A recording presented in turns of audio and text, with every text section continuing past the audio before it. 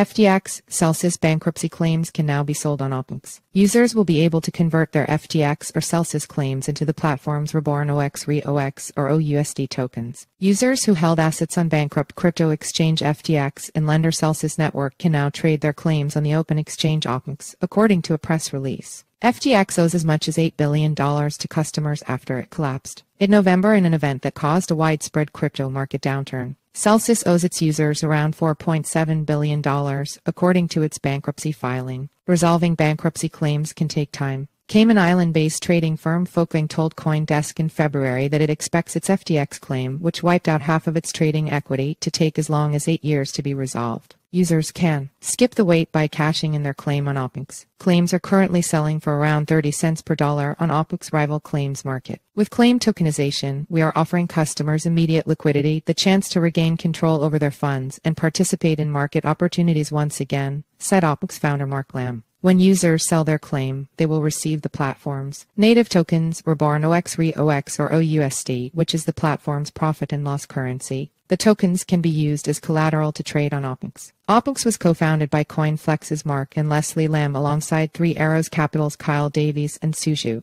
Three Arrows Capital was one of the first dominoes to fall in last year's cryptocurrency bear market. It imploded after a highly leveraged trading strategy backfired, leading to a wave of liquidations across the industry.